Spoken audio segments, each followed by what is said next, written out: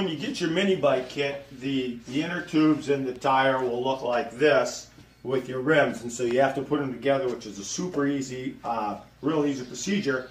And we left one like this, so you just kind of hold it open, and then you get the inner tube in here.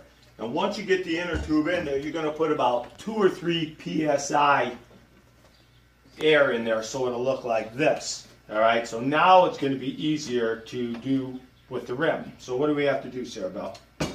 So this notch in the rim is where you put the valve stem. So this notch, Josh, can you see that notch there? That right there. All right, then go back. So you she put puts it the there. valve stem in there when you put the rim on.